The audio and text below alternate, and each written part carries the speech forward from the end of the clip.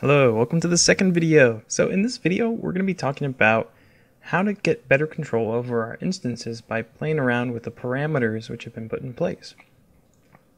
So let's take a look at just our standard material right here. So I'm going to grab this material.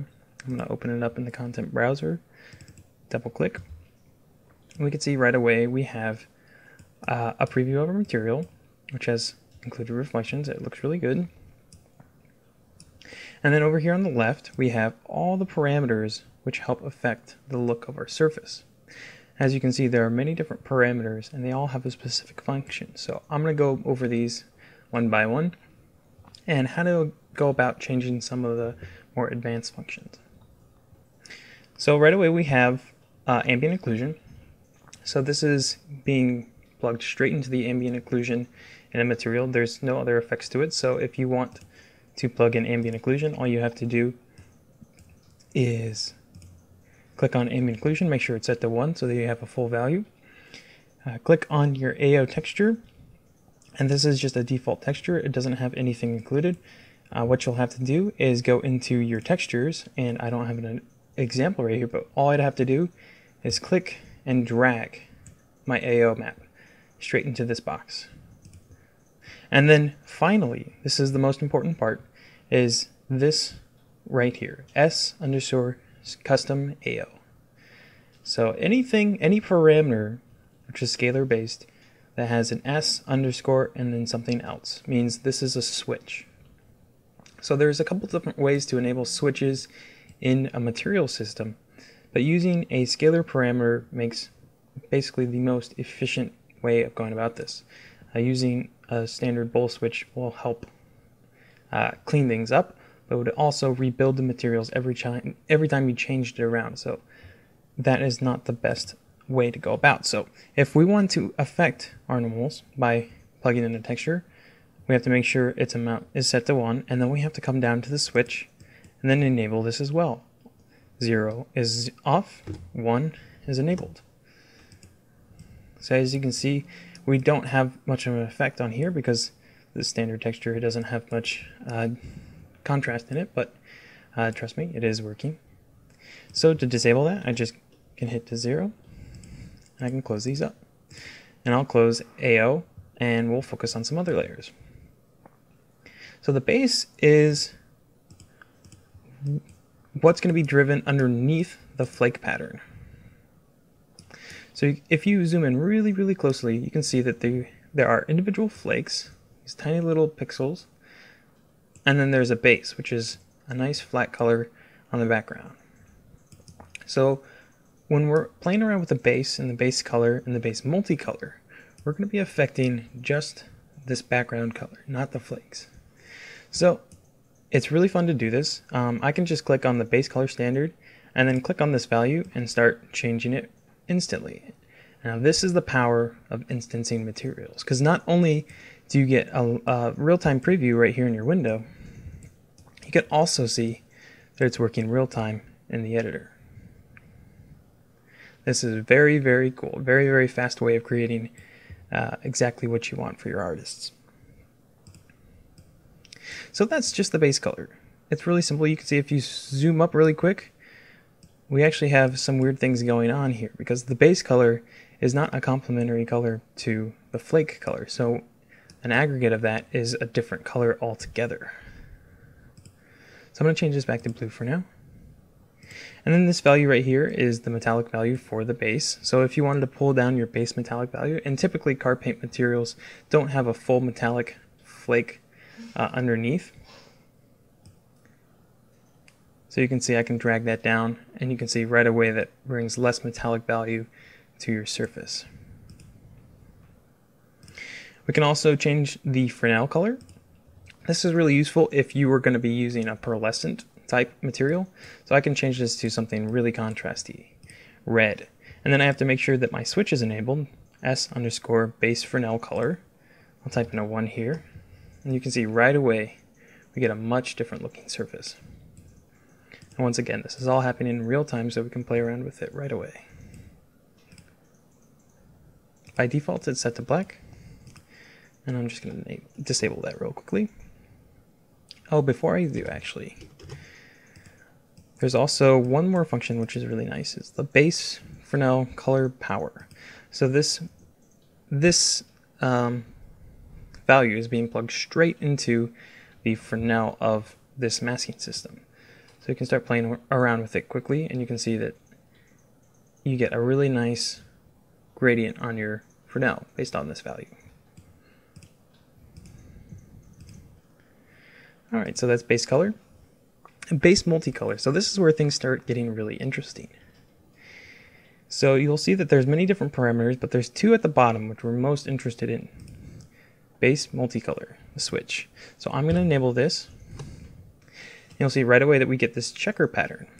And we can see the color mask right here is what's driving this. So if I was to click on my base color B, which is the blue channel on my texture right here, I can click on this parameter and I can change it to anything I want, because what it's looking for, the masking system is looking for the blue channel from your texture, and it doesn't care what it's being rendered on as the material, it's just looking for this mask. So I can change this color to anything I want. And that goes for all three channels. They can all be affected to render their own color. So this is really useful when you have a couple different designs, but you want to keep changing the color around. It gives you a lot of power to play around. So once again, I'm going to set this all to default. And I'm going to leave actually one of these a different color. There's one more thing we want to look at here. Oh, and also, you can change the metallic value for each one of these as well. The last thing we're going to look at here is the base color from texture. So instead of applying a masking system, which you can affect the color of, if you have your base color in a texture, it's got complex gradients, you just want that exact texture onto your base, you just click on this switch, type in a 1, and now the base color is exactly what's coming out of this texture, so you can drag anything in here.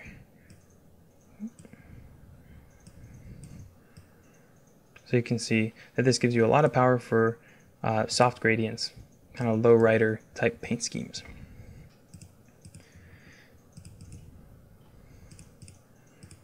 Alright, so the next thing we're going to look at is the clear coat. So with this method, we're using the clear coat shading model, which is PBR based, and using its captures from one of these. So we have a couple of parameters which we can use to affect that. Clear coat value means the clear coat value, this is a straight value in the material system. So clear coat 1 means that there is a clear coat. If we type this into 0, we effectively see no reflections from the clear coat.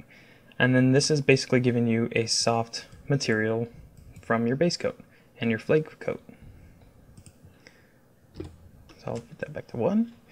And then you can see that we have a couple different things that help with this surface. We can have the roughness, so we can roughen it up a little bit. There is that grunge texture I was talking about in the last video, can be applied here. And then we have a contrast for that as well.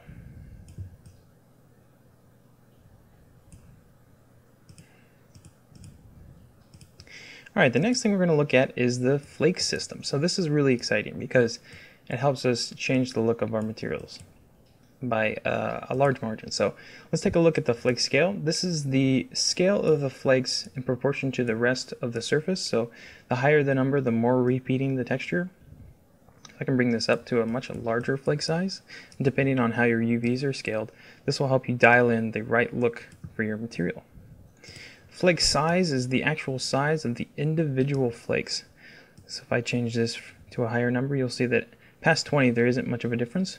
But if you bring that down under 20, you'll see that the flakes start to get much smaller.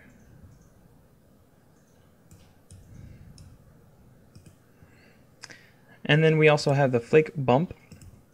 So like I was saying before, this system, the clear coat method, doesn't allow you to have two different bump values. So I left the bump value in just in case you wanted to add a little bit of glint. So I can start bringing that up, and you can see that straight away we start getting popping highlights. Unfortunately though, that also affects the clear coat. So you can see around the edges it's starting to get much more noisy, and that's because it's applying this flake value to the entire surface. So generally I use 0 bump to negate any of those weird features. So we can also change the flake normal map. So you can plug in any normal map that you like. And then you can change stuff like the roughness. So if I zoom out real quick and I start playing around with the roughness of this metallic value, you'll see that that also greatly affects how the surface looks.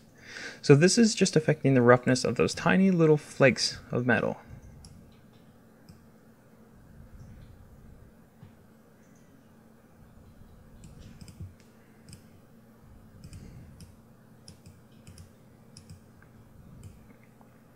And then full flake. This is something that's more, it makes more sense in the other materials, because what it does is basically masks everything that's not flake. So it's basically giving you flake value across the entire spectrum.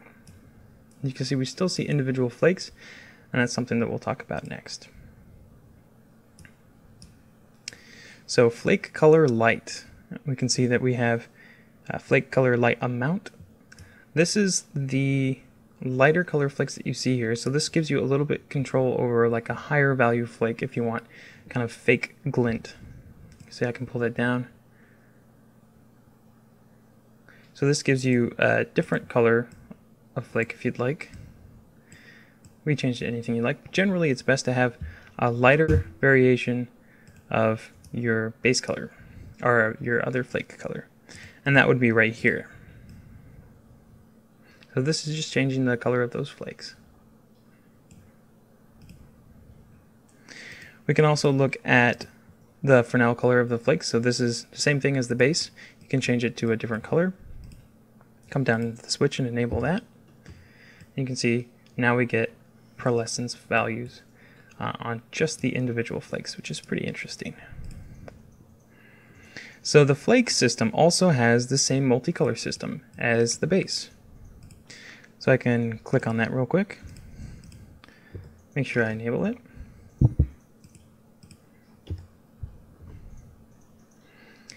And actually I'll play around with the parameters first. Oh, reversed. And you can see, just like before, we can click on these values and start playing around with them. And then same as before, you can grab the actual values from the texture right here. Alright, so the last couple things we can see right here is the reflection normals. So this is the normal map that's being applied to the entire surface. So if I wanted to play around with that, I could plug in my own custom normal map. And this would be useful if you're using low poly assets and have high value normal map data applied to it. So if you want higher creases and stuff like that, you plug that right in here. And we'll bring up this value to 1, and I have the normal map, the normal map from the carbon fiber here, so you can see that it obviously is a little bit weird. So this normal map is being applied throughout all of the layers of paint. The clear coat, the base, the flake, everything. And just above that we have the orange peel mount. So this is the standard orange peel that you see on cars. You have a slider here to affect the strength, and then the repeat. Once again, this just helps you dial in the look of your surface on individual assets. So the very last thing is the rust system. And this is something that's going to have its own video because it's a little bit more complex because it's based off of vertex color. Alright, so that was a general overview of the paint system. If we take a look at the carbon fiber, we'll see that it has very, very similar setup. There is carbon fiber values, which you can change. You can change the repeat. And then you have roughness over this channel right here. So this is a lerp built in to give us the carbon fiber look without a normal map. And then you can see clear coat is pretty much the same. Color, so multicolor on the carbon fiber is changing the actual fiber color. So if I enable this, there's two different versions. Single color is just going to give you one color across the board. So all your fibers will be the same color. And if I enable multicolor, that's going to give me control over both weaves. And you can change this to anything you'd like.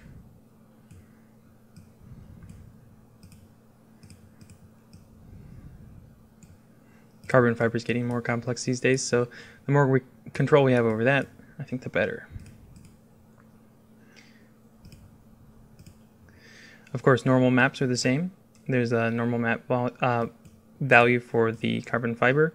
If you want to have kind of a thinner color or thinner value of clear coat, you could bump this up to make it look like a rougher carbon fiber. And then you have a couple different other textures. Flake grunge is helping the grunge on the clear coat, and then custom normal map as well for the entire system.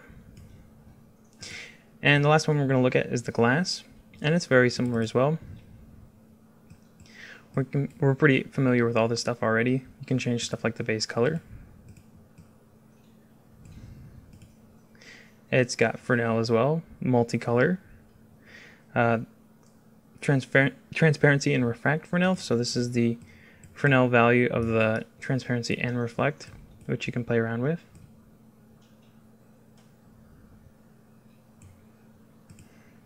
And reflection grunge, normal maps.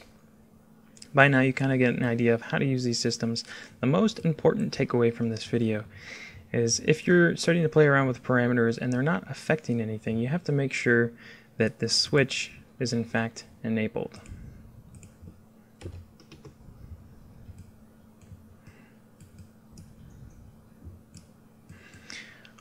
Alright, that's going to be it for this video. In the next video we're going to talk about the difference between the parameters in this group and the parameters in the more advanced materials. So thank you very much. I'll see you in the next video.